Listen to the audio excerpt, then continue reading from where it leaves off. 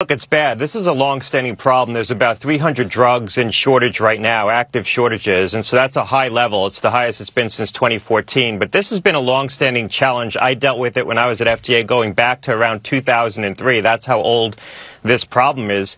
And the issue is that this mostly affects sterile injectable drugs. That doesn't mean that small molecule pill form drugs aren't in shortage, but the majority of these shortages are around the sterile injectable drugs.